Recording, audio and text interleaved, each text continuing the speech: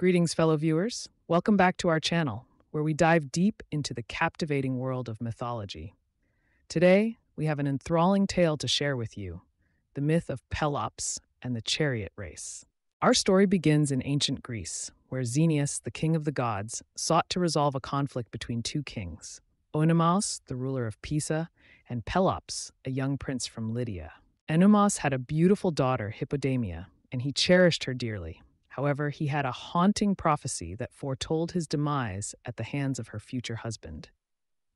To ensure that no suitor would ever marry Hippodamia, Oenomaus devised a sinister plan. He promised his daughter's hand in marriage to anyone who could defeat him in a chariot race. But here's the catch. Every suitor who dared to challenge Oenomaus would face certain death if he lost. Enter Pelops, a young and ambitious prince who was deeply in love with Hippodamia. Determined to win her hand, he sought the aid of the gods, Poseidon, the god of the sea, in particular. Pelops approached Poseidon with a fervent prayer, and the sea god was moved by his devotion. In a grand display of divine favor, Poseidon gifted Pelops with a magnificent chariot and 4 immortal horses. Pelops, now equipped with a divine advantage, confidently challenged Oenomaus to the fateful chariot race. As the race commenced, Oenomaus unleashed his fierce chariot, but Pelops, with his divine steeds, swiftly overtook him.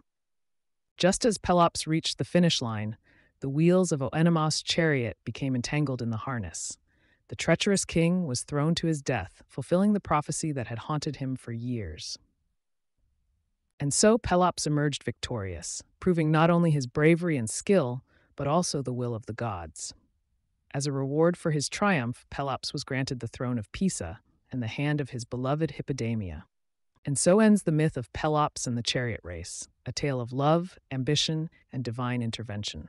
This story serves as a reminder of the power of determination and the unpredictable nature of fate. Thank you for joining me on this mythological journey today. If you enjoyed this video, remember to like, subscribe, and hit that notification bell for more captivating stories from the world of mythology.